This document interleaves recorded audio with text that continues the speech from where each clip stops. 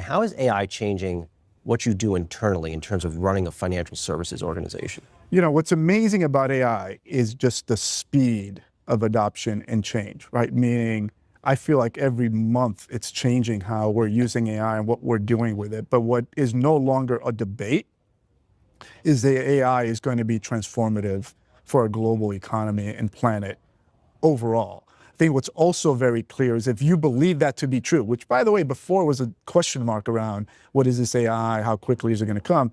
If you believe that to be true, then you also have to believe the firms who can invest in this are going to be the firms of tomorrow. So you're seeing our entire dynamics. You're seeing a lot of consolidation in the industry, all of it driven towards this is the new tip of the spear.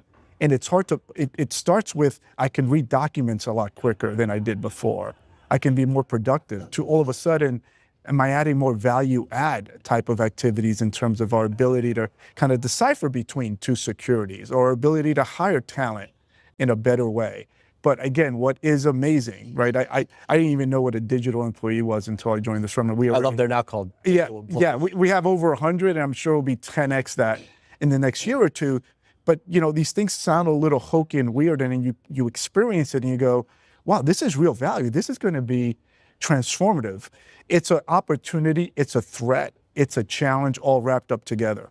How will these digital employees change the business of managing people's money?